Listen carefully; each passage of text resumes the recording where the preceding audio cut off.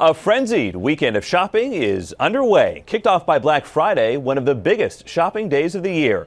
This season, consumers are expected to spend an average of $800 on gifts. Sales could rise 3.7%, but that's slightly less than last year's growth. In a half day of trading on Wall Street, the markets ended mixed. The Dow lost almost 15 points, while the Nasdaq added 11. An emissions scandal is deflating sales at Volkswagen. Orders slowed 3.5% amid revelations the automaker doctored emissions results and fuel usage for 11 million diesel vehicles worldwide, including here in the U.S.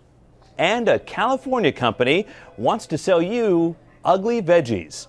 Imperfect Produce buys fruits and vegetables supermarkets won't.